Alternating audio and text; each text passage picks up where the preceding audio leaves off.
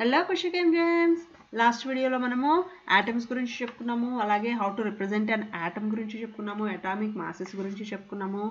ఈ రోజు ఈ టాపిక్ మనము రిలేటివ్ అబండెన్స్ ఆఫ్ ఐసోటోప్స్ గురించి చెప్పుకుందాము. ఈ ఐసోటోప్స్ అంటే ఏంటో మనం లాస్ట్ వీడియోలో ఆల్రెడీ చెప్పుకున్నాము. So when an atom of the same element, ఒకే ఎలిమెంట్కి సంబంధించిన కొన్ని ఆటమ్స్ ప్రెజెంట్ అయి ఉన్నప్పుడు వాటికి సేమ్ అటామిక్ నెంబర్ ఉండి డిఫరెంట్ మాస్ నెంబర్స్ ఉంటే వాటిని మనం ఐసోటోప్స్ అంటున్నాము. దానికి బెస్ట్ ఎగ్జాంపుల్గా మనం హైడ్రోజన్ తీసుకున్నాము. ఈ హైడ్రోజన్ 1,1ని ప్రోటియం అన్నాము, H12ని డ్యూటీరియం అన్నాము, H13ని ట్రిటియం అన్నాము. అంటే హైడ్రోజన్ ఒకటే కాదు, నేచర్లో ఏ ఎలిమెంట్ తీసుకున్నా దాని కరస్పాండింగ్ ఐసోటోప్స్ ఉండడానికి పాసిబిలిటీ ఉంది. దాని మీద ఇంకా సైంటిస్ట్ రీసెర్చ్ చేస్తూనే ఉన్నారు. So they are trying to identify new and newer isotopes for each and every element. Okay, hydrogen గురించి ఈ 3 ఐసోటోప్స్ మనం అయితే చెప్తున్నాం, కానీ ఇంకా కొన్ని H14 ఉంది, 15 ఉంది, 16, 17 వరకు ఉన్నాయని వాళ్ళు సైంటిస్ట్ ఐడెంటిఫై చేస్తూనే ఉన్నారు. కానీ వాటి స్టెబిలిటీలో చాలా మార్పులు ఉంటాయి. ఓకే, సో అయితే నేచర్లో నేను హైడ్రోజన్ తీసుకున్నప్పుడు జనరల్గా నేచర్లో నుంచి నేను ఒక హైడ్రోజన్ 100 grams హైడ్రోజన్ నేను ఎక్స్ట్రాక్ట్ చేశాను అనుకుందాం. 100 grams H2 అనేది నేను ఐడెంటిఫై చేస్తే పక్కకి ఒక 100 grams ఆఫ్ హైడ్రోజన్ నేను పక్కకి తీసుకుంటే ఈ 100 grams హైడ్రోజన్లో H11 ఎంత పర్సెంటేజ్ ఉంటుంది, H12 ఎంత పర్సెంటేజ్ ఉంటుంది, H13 ఎంత పర్సెంటేజ్ ఉంటుంది అని తెలుసుకోవడాన్నే మనము relative abundance of isotopes of hydrogen అంటాం. అర్థమవుతుందా?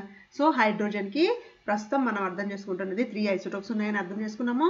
ఈ 3 ఐసోటోప్స్ కూడా నేచర్లో ఉంటాయి అని తెలుసుకున్నాము. సో ప్రతి 100 grams ఏ ఐసోటోప్ ఎంత పర్సెంటేజ్ ఉంది అని తెలుసుకోవడమే ఈ relative abundance of isotope. Okay, so ఇది కన్సిడర్ చేసినప్పుడు ఈ 3 ఐసోటోప్స్లో, హైడ్రోజన్కి సంబంధించిన ఈ 3 ఐసోటోప్స్లో మనకి ప్రోటియం వచ్చేసి 99.98% ఉంటుంది. సో ప్రతి 100 grams హైడ్రోజన్ నేను తీసుకున్నప్పుడు దానిలో 99.98 grams H11 ప్రోటియం అనేది ఉంటుంది. మరి H12 ఎంత ఉంటుంది అంటే 0.0156% ఉంటుంది. అంటే ప్రతి 100 grams-లో 0.0156 grams ఉంటుంది.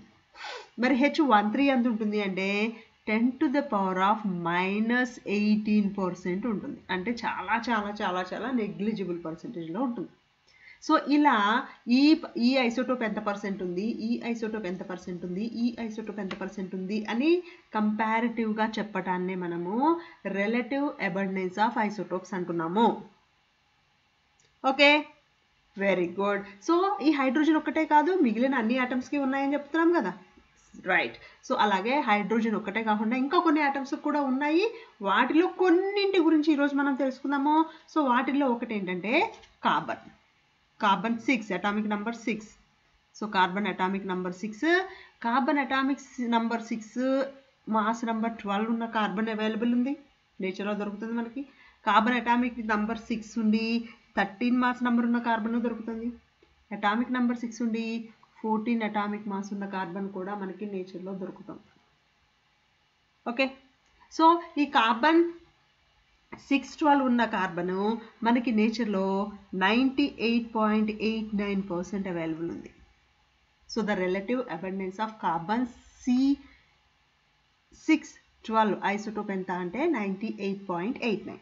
అలాగే కార్బన్ 613 ఐసోటోప్ రిలేటివ్ అబండెన్స్ ఎంత అంటే 1.108. అలాగే కార్బన్ 614 అబండెన్స్ ఎంత అంటే 2 × 10⁻⁻10.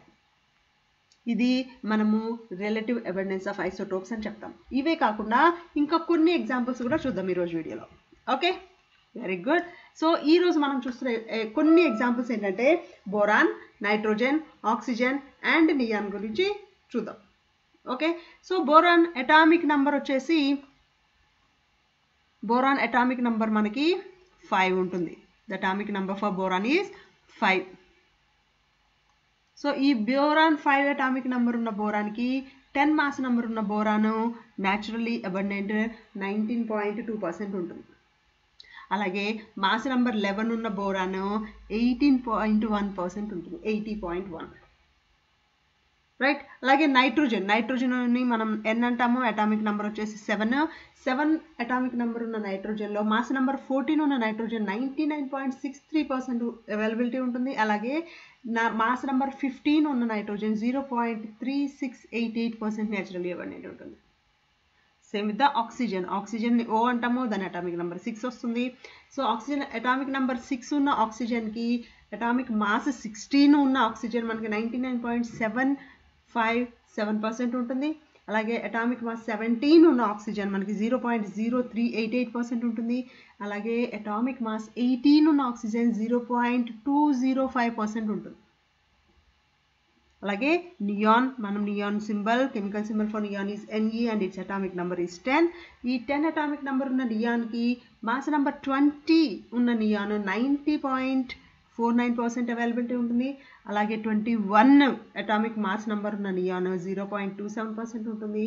అలాగే 22 అటామిక్ మాస్ ఉన్న నియాన్ 9.25% అనేది న్యాచురల్లీ అబండెంట్ ఉంటుంది. సో దీన్ని మనము రిలేటివ్ అబండెన్స్ ఆఫ్ ఐసోటోప్స్ అంటాము. సో ఈ రిలేటివ్ అబండెన్స్ ఆఫ్ ఐసోటోప్స్ తెలుసుకున్న తర్వాత ఒక్కొక్క యాటమ్కి యావరేజ్ అటామిక్ మాస్ని క్యాలిక్యులేట్ చేయాల్సి ఉంటుంది. దాన్ని ఎందుకు క్యాలిక్యులేట్ చేయాలి, ఎలా క్యాలిక్యులేట్ చేయాలి అనేది నెక్స్ట్ వీడియోలో చూద్దాం. ఓకే, ఈ వీడియో కనుక మీకు నచ్చితే లైక్ చేయండి, షేర్ చేయండి, సబ్స్క్రైబ్ చేయండి.